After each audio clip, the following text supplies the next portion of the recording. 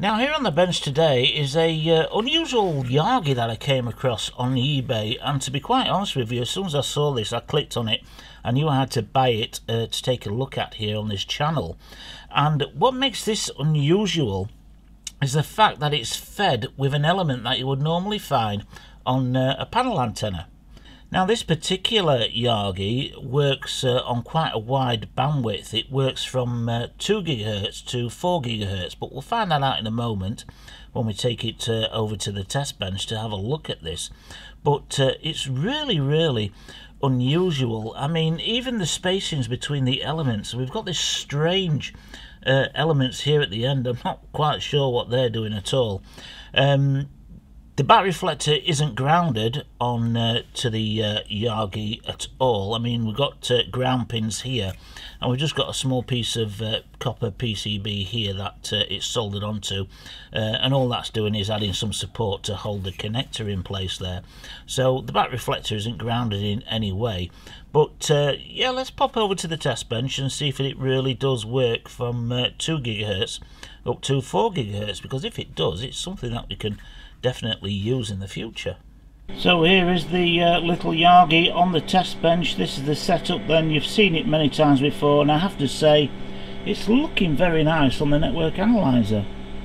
Here we are then on the network analyzer, and we're scanning from 1700 MHz over here all the way up to 4.3 GHz over here, and we can see that basically apart from this dip here, it is a pretty nice, you know, quite a wide bandwidth Yagi antenna.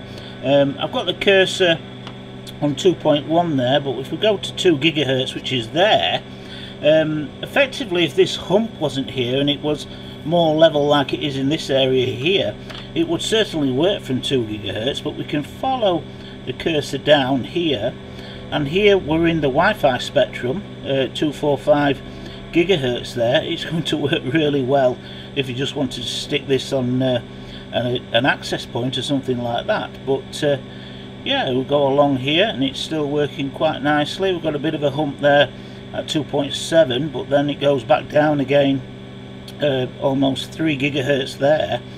We'll keep following along, and we come over here, we're at 3.3 GHz, which is the first spectrum of 5G, so it's also a good little 5G Yagi. But we'll go along 3.6 to 3.7. again, that's the second band for 5G, again really nice. And then we get all the way up to 3.8 GHz, and then it starts going out of band there. So I would say that, you know, we see claims from these antennas on eBay sometimes, and we can take it with a grain of salt, but this time the seller claiming that it works from 2 GHz all the way up to 4 GHz. It does, it works really well. The only little thing against it is this first bump in the road here, but apart from that, it's really nice. Now, as you saw on the network analyzer, very nice, and apart from that one peak, pretty level all the way through the RF range there, from 2 GHz all the way up to 4 GHz. And as I said in that video, this you can class this as a 5G Yagi antenna. I mean, you're only going to hit the higher frequencies of the 5G. I mean, the 5G is a combined frequency with the lower frequencies as well. Look, very similar to the 4G.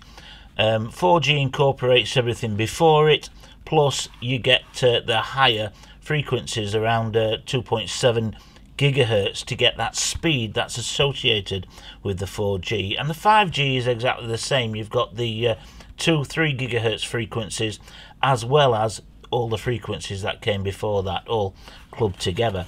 And I have seen antennas that aren't as responsive at those higher 5G frequencies than this. I mean, I wasn't expecting it to cover the full range, but as I said, apart from that small peak, it certainly does. It's very nice. Now, I have got a lot of unanswered questions that at this moment in time I can't answer, that are intriguing, and one of the things that drew me into this little Yagi when I saw it and I clicked on it straight away. By the way, I paid £8 free shipping for this on eBay. I'll put a link in the description, but he is only getting small stock amounts. Is going out of stock all the time, and he's only, I think at the moment he's only got 2 available. This is available on Banggood and Alibaba, but the sellers on there are asking double. They want around £22 for this, but as I say, I'll put a link in the description. You can do your own search in your country on eBay, you might have better luck. But the things that intrigue me with this is, well, the first thing is the fact that this is a patch antenna feeding the Yagi. You don't normally see that. Normally 9 out of 10 times it's a folded dipole of some description, but this is interesting. The second question I've got with this Yagi is, would this be more efficient if it was facing that way? So let's say you know, we had the PCB here and we cut out the slot and we slotted in a little in fact, let me get something here, hang on. So I've got a small piece of PCB here, and what I'm trying to say is, if this wasn't etched on here, I mean, we can etch the rest of it onto a piece of PCB, but we cut a slot out so that this little patch antenna here was facing in that direction instead, so it was separate from the PCB. Would that work better? And logic on, you know, my knowledge at this moment in time suggests that it would work better than having it flat like this, having that like that, let's say. But that's something that we can test, and hopefully you know, you'll see that in a future video. The other question I've got with this is exactly what these elements here, what kind of role they're playing on the end there. I'm not quite sure. I mean, the parasitic elements tend to always be shorter, so slightly shorter than the main driven element on a Yagi.